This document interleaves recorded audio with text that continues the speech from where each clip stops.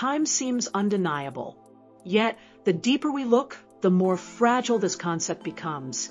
In physics, especially Einstein's theory of relativity, time is not a universal constant. It stretches and compresses depending on speed and gravity, bending and warping like fabric. This discovery shattered the classical notion of an absolute, unchanging time that governs the universe.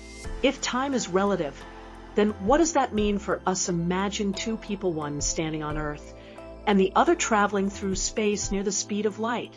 For the traveler, time slows down, aging them more slowly than the person on Earth. This isn't science fiction.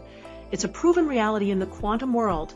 The story grows. Even stranger, particles don't experience time as we do. They exist in a realm where moments can blend, where the past, present, and future aren't distinct. Could this mean our perception of time is simply a limitation of our consciousness?